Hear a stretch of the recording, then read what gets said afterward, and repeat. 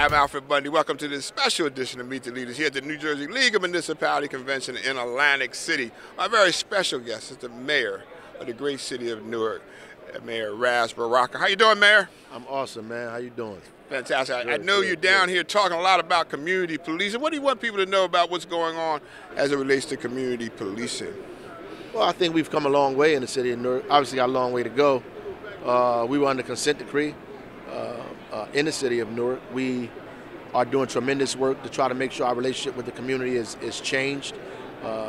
We have got less complaints against the police, significantly less complaints. And we need to talk about what that was. That consent decree was just a little bit, was saying that they were concerned about the behavior of some of our police. Behavior, illegal stops and seizures, things centered around property room, internal affairs, not investigating cases properly.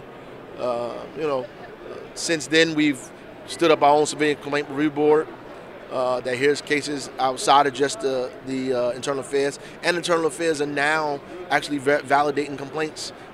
Before, one out of hundreds of cases, they validated. Now somewhere like 7 out of 23 that validated, so the percentage of that is increased.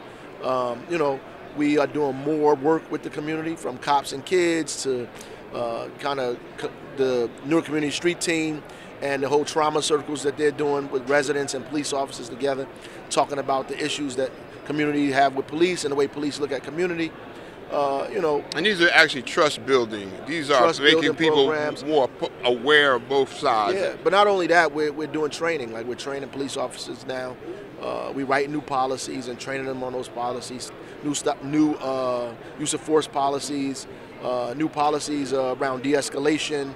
All of those things we're training people on. So it's been extremely helpful in reducing the kind of negative relationship that we have. In fact, we get more touches with the community based on our data than we did before, and we get less complaints. We're making less arrests, but we're also seeing a reduction in crime. And I understand violent crime is down quite a bit. I mean, this has been really a big success under your leadership. You want to mention that? Sure. We still have our issues around violence in the city, but it's down tremendously.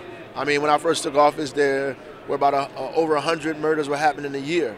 We've cut that in half. So obviously, if somebody in your family has been murdered, it doesn't mean anything to you. But you have 50 more people that are alive than were before. It is a tremendous thing. So we want to keep moving in that direction and making sure the relationship between the police and the community is getting better. Let's talk a little bit about economic development. I mean, the city is really booming. I mean, people may not know what's actually going on and how many developers and how many developments are going on in the city of Newark. Share with us. Yeah, we got close to $5 billion worth of development happening in the city now. There's development happening in every ward of the city, in fact. A lot of people are focused on downtown, a lot of stuff happening there. Mulberry Commons, we're working on building a walking bridge that connects Peter Francisco Park in the East Ward to Mulberry Commons in the Central Ward, sort of like the High Line in New York City. That's probably one of our next projects that we think is going to be major, because it's going to cause all kind of development to take place around that area, in fact. And with inclusionary zoning and all of the other kind of things we put in place, it helps us to make sure we redistribute the kind of wealth and development around the city, but also make sure there's affordability in these properties that are going up. I know a lot of people are proud, though, to see that one of our homeboys, Shaquille O'Neal, actually already doing the movie theater. We need to make sure that's clear. But now, what did he do recently? He just cut ribbon for a property down there on Rector Street that they developed. Beautiful property that you go anywhere, Hoboken, Jersey City, Meatpacking, New York. It parallels to any of those projects over there. It's a beautiful, beautiful place. Glad to have it in Newark. It shows the kind of confidence in the economy in the city, and we'll get more projects like that. I was reading with you and people at Prudential as we talked about, the disparity as far as the wealth gap. That's right. And I know you're doing a lot to put people back in training, and they're doing a lot to get people back to school. But talk to us about why that's all important as we try to close this disparity as far as the wealth gap between people of color and the white community. Well, one, it's important for equity in this country to make sure that the Constitution actually means something to everybody. And then when you're talking about the kind of growth that's happening in Newark, you want to make sure that everybody benefits. We always talk about economic development and equity in terms of affordability and low income. But we don't want to always be the low income and affordable side of it, right? We want to be able to enjoy the things that everybody else get the opportunity to enjoy. So you have to close that wealth gap. And we're not just talking about people's income, because income is not wealth. It's a tool to get wealth. We're talking about ownership. So the kind of us trying to get people to become homeowners. We've got an incredible program where we're going to turn Section 8 folks into homeowners, right? We're piloting that in the city. So we're trying to do a lot around home ownership, around business expansion, business development, startups, cooperatives even. You actually took this route. You actually took that route yourself to bring back a property. I sure did, man. I had an abandoned property that I on Shear.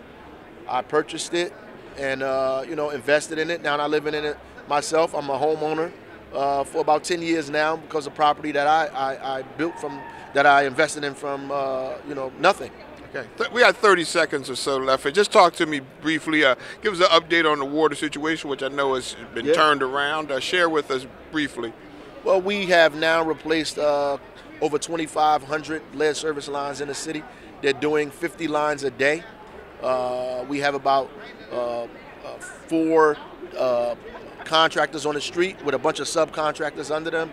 A lot of local and minority folks are involved in it as well. We're making sure of it. And I would imagine in 2 years this thing will be done. Okay, 2 years, and a lot of people thought we were going to take a lot longer than that. 2 years. Yeah. So did we in the beginning, right? So God is good. We're able to raise the money we need thanks to the county's help, and be able to pay the debt service through Port Authority's deal that we made. So we should be okay. I know the first family welcomed a new person. That's in fact, right. I was talking to you in the hospital. Tell us very briefly who this new person is and how you getting along. Are they keeping you up? Yeah, I've just had my wife just had a son. Jua Yamache is his name. He is 1 month old and he's keeping me up all night long. Absolutely. Yeah. Even if I don't get up to feed him, he's still keeping me up because he's screaming. Well, he's helping the citizen. He's making sure our mayor's up and ready to go. I know that's right. I want to thank you. Hey, we are here in Atlantic City, the League of Municipalities, with the mayor of the great city of Newark, Baraka. I'm Alfred Bundy for Altice USA.